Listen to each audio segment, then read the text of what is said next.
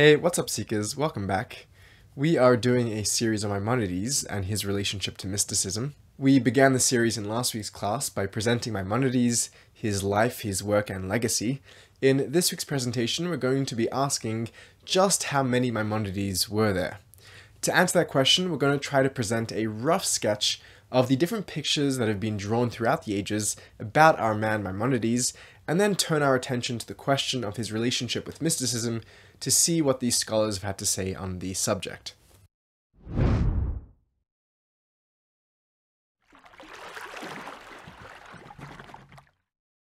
Maimonides has been seen as everything from an avowed enemy of Kabbalah to a covert Kabbalist who hid the secrets of Jewish mysticism in his guide, to an infiltrator who polluted Jewish thought with Greek philosophy,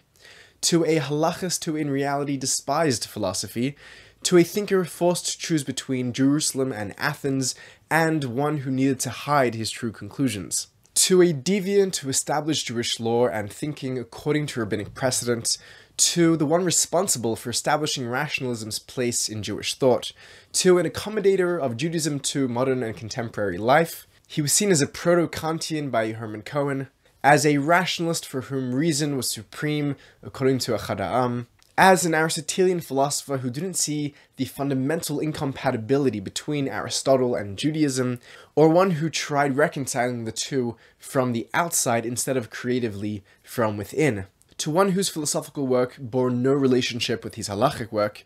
to a rabbi and philosopher par excellence whose life work culminated in a creative synthesis between revelation and philosophy. In the past 2 centuries of Maimonidean scholarship, the question of Maimonides' relationship to mysticism has been raised more than a handful of times. The 19th century Jewish historian, Heinrich Graetz, understood the 13th century rise of Kabbalah as a direct reaction to Maimonides' rationalism. Gershon Shalom, the famed historian of Jewish mysticism, did not see Kabbalah's rise as a reaction to the philosophical enlightenment of Maimonides, but saw within Kabbalah, particularly within the Zohar, a conscious response to the great philosopher. Moshe Idel, the prodigious Romanian scholar of Jewish mysticism, disagrees with Shalom, no surprise there, and returns to the earlier position of Graetz, arguing that Kabbalah did in fact consolidate and get its act together in response to Maimonides. Idel presents a rich historical irony in which Maimonides' rejection of proto-Kabbalistic streams of Jewish mysticism not only failed to suppress and repress the mystical, but was what gave reason for the mystics of Judaism to rise up, unite, and write the great text of Jewish mysticism that would become the canonical form of Kabbalah in the 13th century as we know it today. However, Idel differentiates between Maimonides' impact and reception amongst the theosophical Kabbalists, for whom Maimonides was largely a negative catalyst and an antagonist, versus the ecstatic prophetic Kabbalists, for whom the great philosopher was a thinker who supplied key concepts necessary to the self-understanding and self-expression of the mystics, and who often read Maimonides as a straight-out mystic and covert Kabbalist. We'll have more to say about that all in a moment.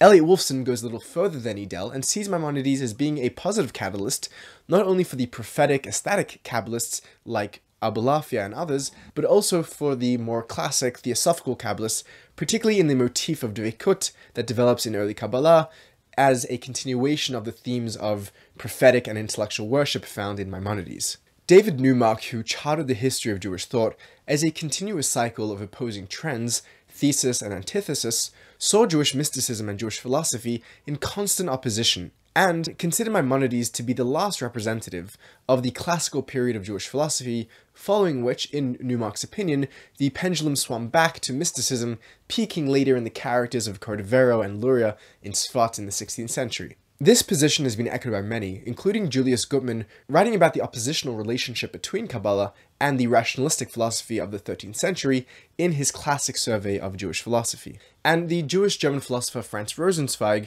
likewise saw Kabbalah as a reaction to Maimonides' philosophy. Harry Wolfson, the great scholar of Jewish philosophy, who set many trends in the academic study of Maimonides, chose, despite his thorough investigation of Maimonides' thought and its place in the history of ideas, to ignore the aspects of Maimonides' thought that we may consider the spiritual or the religious experiential side, perhaps what may lean into the mystical.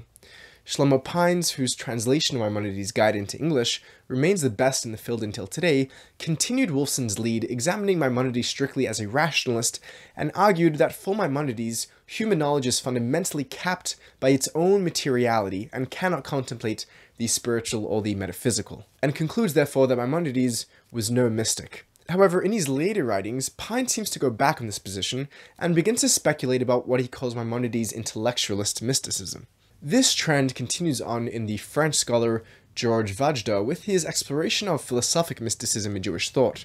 Vajda, in the words of his student David Blumenthal, considered Maimonides to be the epitome of the philosopher whose teachings shaded almost imperceptibly into mysticism. Hermann Cohen, the Jewish Kantian philosopher, was of the opinion that while several prominent passages in Maimonides' writings reveal his appreciation of the poetic vein in the mystical love of God, nevertheless Maimonides' principal aversion was not only to asceticism, in Cohen's opinion, but also to mysticism. The scholar of Jewish philosophy Alexander Altman, in his classic essay on Maimonides' attitude towards Jewish mysticism, concludes that while Maimonides' system contains some formal elements of mysticism, the question of whether Maimonides should be classified as a mystic will have to be answered emphatically in the negative. Altman's negative estimation of Maimonides' mysticism, even while sympathetic to his potential affinity to forms of Jewish mysticism, is typical of 19th and most of 20th century Jewish Maimonidean scholarship, portraying Jewish rationalistic philosophy in inevitable opposition to Kabbalah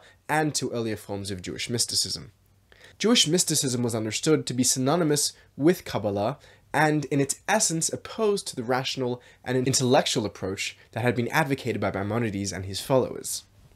However, towards the end of the 20th, and with the opening of the 21st century, going on 8 centuries since Maimonides' passing, the question of Maimonides' relationship to mysticism has been opened up afresh once again. Joseph Faurer, Simon Rowitowitz, Diane Lobel, Joseph Citron, David Fried, and Gideon Frodenthal have all in one way or another argued for the presence of mysticism in Maimonides' thought.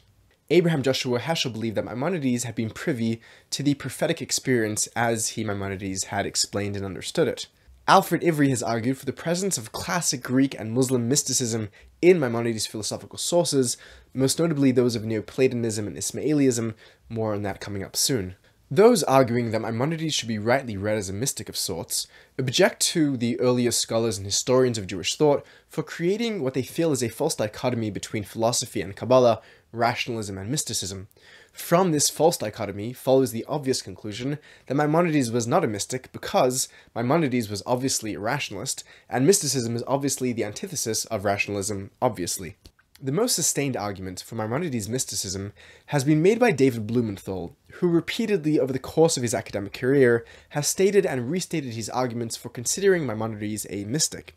In his estimation, Maimonides had an exoteric teaching of rational intellectualism and an esoteric teaching of post-cognitive piety, and a level of worship, one which could not be achieved without the intellect, but which was after it, which transcended it.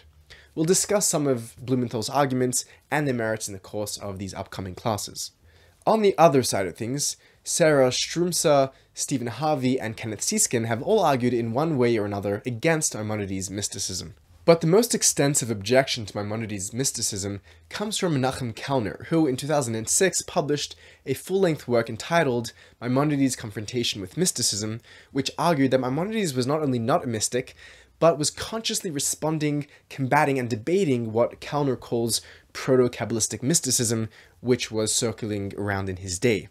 Kellner attempts to demonstrate how on a host of issues and questions of halakha, Jewish law, the holiness of God, the Jewish people in the land of Israel, ritual purity and impurity, the Hebrew language, God's presence, the distinction between Jew and non-Jew, and the topic of angels, Maimonides offered a philosophy of Judaism which sought to replace the enchanted, mystical, intrinsic, ontological, essentialist understandings of these categories and distinctions with rational, institutional, sociological, historical, metaphorical, functionalist, normative, nominalist, conventional, and instrumentalist conceptions instead. To put it in simple words, in Kellner's own words, these distinctions I show Maimonides to hold do not reflect the presence or absence of actual properties in the entities under discussion, but rather simply the ways in which the Torah commands the Jew to behave with respect to these entities. And lastly, there are some scholars who sit on the fence of this question, Adam Afterman, for example, traces in very fine detail the themes of union and communion in the writings of Maimonides, but concludes that in the final judgment, we cannot call Maimonides a mystic, because his reading of the love of God that Maimonides speaks of is not a unitive love that ever approaches or unites with the object of love, and that the unitive language that we find in the guide is always restricted in Afterman's reading to subdivine mediating entities never directed towards God herself. And even those sub-divine unions may only be possible after the individual passes away as post-mortem forms of unification. In Joseph Citron's appraisal of the field of modern Maimonidean scholarship, despite the many nuanced works written about Maimonides' philosophy, and trust me, the production of scholarship is never ending, the general portrayal of Maimonides remains one of a committed Aristotelian who considered an understanding of physics and metaphysics to be the pinnacle of religious knowledge, and whose writings bear very little resemblance to mystical thought. In the upcoming classes, we're going to be looking at the scholarship which questions this self-evident status quo to open up the subject for what will hopefully be a fair and balanced reappraisal of Maimonides' relationship with mysticism. It's hard work to suspend our judgment and our preconceived notions. It may seem painfully obvious that Maimonides was a philosopher and therefore not a Kabbalist, or a rationalist and therefore not a mystic. But I'd like to invite you to place those conclusions that we may take to be self-evident to the side even just for a second, and examine together with me the best of the available scholarship on the subject and Maimonides' own words, so that we can question those assumptions and dichotomies in our thinking together, and move us in a way that may bring perhaps to more unity and clarity. And while we may not come to any conclusive definition about whether Maimonides' rationalism was a form of medieval mysticism, we may learn something about both categories in the process, and maybe even something about ourselves. Thank you very much for joining, thank you for watching, thank you to our patrons who support this project and allow us to continue producing this work. If you can afford and would like to support our work, please do consider joining them. Thank you for watching, see you next week, and keep seeking.